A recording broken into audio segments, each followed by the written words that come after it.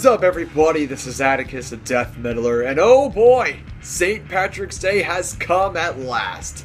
Now, if you remember last year, I made a video in which was dubbed the Forgotten Irish Slaves St. Patrick's Day Special, and I received quite a lot of mixed criticism onto that video.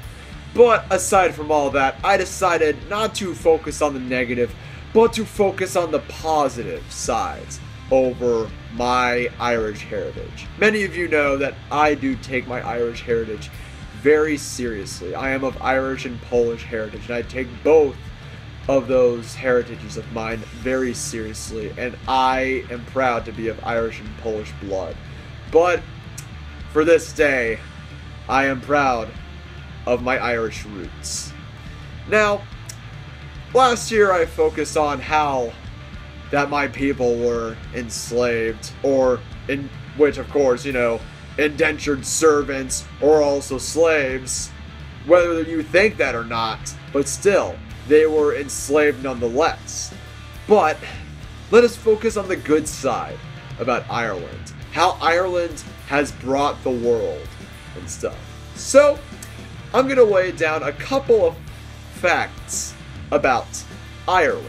Ireland is home to over 5 million people, but over 70 million people with Irish blood in them call it home.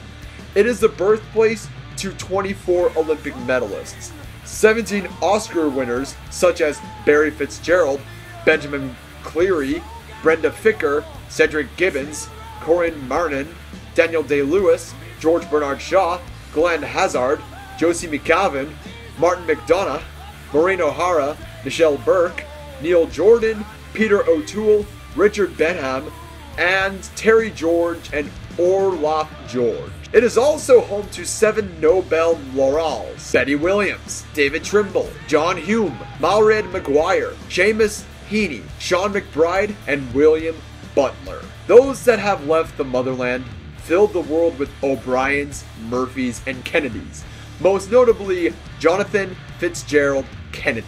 The Irish heritage is one of the most well-known heritages alive today. It practically lives in us. Newgrange is older than Stonehenge and the pyramids of Giza combined. It is the first Eurozone country to exist out of an economic assistance program. It is named the best country to do business. Ireland is becoming one of the most sustainable producers of food and drink anywhere in the world. And that is coming from a country that suffered a famine, a potato famine. It is top globally for the quality of its scientific research. It is #1 globally for adaptability of its workforce. The youngest workers for the European Union are from Ireland. Despite a shit ton of hardships, the Irish are still Europa's most charitable people. Its waves are fucking kick-ass, and known to surfers around the world. 1,033 overseas companies choose Ireland as their European base. 8 of the top 10 global information, communication, and technology firms live in Ireland. 9 of the world's top 10 pharmaceutical firms call Ireland home. Irish innovation has enhanced around the world. In Haiti, thousands of Haitians have clean drinking water thanks to Irish filters. Irish tech and software powers remote areas from Asia and Africa, also British Parliament and Paris Metro. Irish culture and music has reached all around the world. When it comes to metal bands, Primordial. Fucking Primordial. The track that I'm playing right now is from Primordial. But yeah, St. Patrick's Day is a day in where you should be proud of your Irish roots. Proud of the accomplishments over the people of your motherland are doing. To the people that moved out of the motherland and accomplished great wonders. So, take this time as a way to be proud of your Irish roots. Especially in this politically correct time where saying, oh, I'm proud to be this European country's heritage, this European country's heritage, it seems racist. Push all that aside and just be fucking proud of where you've come from. Be proud to be Irish.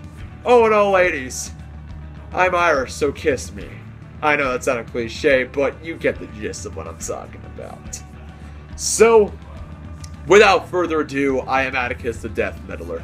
Hope you like this video, subscribe to my channel, links are in the description below. Keep it metal, and happy St. Patrick's Day to all of y'all!